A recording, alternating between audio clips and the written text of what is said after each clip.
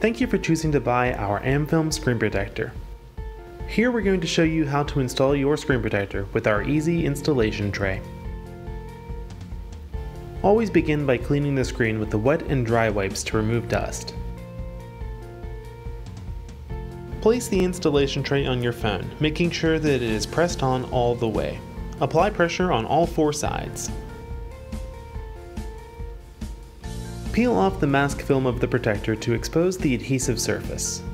First, align the bottom of the protector on the bottom edge of the phone, and then use the top cutouts for the speaker and the camera to align the top edge of the phone.